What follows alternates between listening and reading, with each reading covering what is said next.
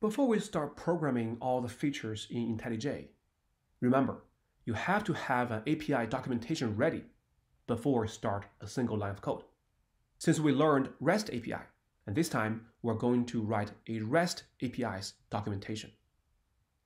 There is an awesome editor called Swagger. It is for API documentation. So here is a snapshot. Let's go to an online Swagger editor, and let me show you the REST APIs I defined for this project.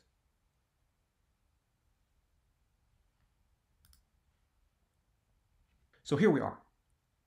In Swagger, you are programming in a notation called YAML, Y-A-M-L. So on the left side is the YAML notation, and the right side is a rendering of this YAML file. Okay, so for you guys, make sure you only read the right side. When you want to edit APIs, you're going to use the left side. So you can think of this as the source code, and this is the view that based on this source code. Okay? So our first module is artifacts. As you can see in artifacts, we have find all artifacts. We have find one artifact by ID. We have add a new artifact. We have update an existing artifact and delete artifact by ID. Okay, so here is the HTTP method, and this is the endpoint. Okay, and together, this is a REST API. If I click it, as you can see here, in order to use this API, the client does not have to provide any parameter. Just use /artifacts and make your HTTP method get. That's okay. And the server will respond like this. And here is an example. Flag is true. 200 is a HTTP response code. It means success. And here's message, find all success. And here is the data. The data has a list of artifacts that are currently in our database. So for example, we have a deluminator, we have invisibility cloak, we have a wand, we have a map, and we have a sword, and so on and so forth, and stone here. Okay, let me collapse this. Now, what if you want to add a new artifact? Now, this is a post, even though the endpoint is the same as the first one, but there are two APIs because they have two different HTTP verbs.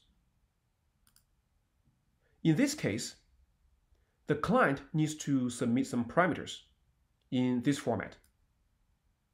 So this is JSON, key value or name value pair. Let's say we're adding a new artifact called deluminator. Name, description, and image URL. And you do not have to include ID. The ID will be assigned by database. Okay, then one server successfully processed this API. Here is the response from the server. Flag is true, code is 200, and the message is save success. As you can see, we only use JSON to exchange data, to post data, and to receive data.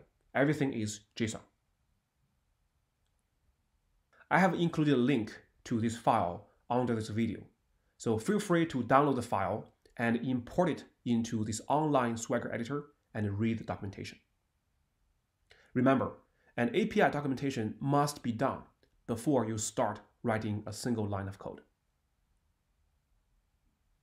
Okay, let me collapse this.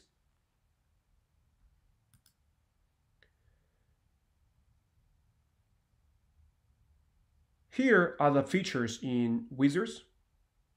As you can see, besides CRUD, and this one is how we assign an artifact to a wizard. So wizards, the first path variable is wizard ID. The second path variable is the artifact ID. So we're going to assign this artifact to this wizard, and this is the endpoint for this feature. Okay, so if I click it, as you can see in the parameter, we got two parameters. They are both path. Okay, they're both path variables. And here's the response: artifact assignment success. The last module contains 6 APIs: get, post, put, get, delete. So those corresponds to CRUD, right? They were similar to artifacts and wizards. The last one is login. Okay, so here, to make things easier, I used a form login. Okay, so those are form data. So we're providing username and password. We're going to talk about this when we learn Spring Security. In the end, there are some models. Now remember, on the back end, we have to define those models to hold those data. For example, we have a model for artifact, we have a model for wizard, we have a model for user. Okay, now those are the important ones.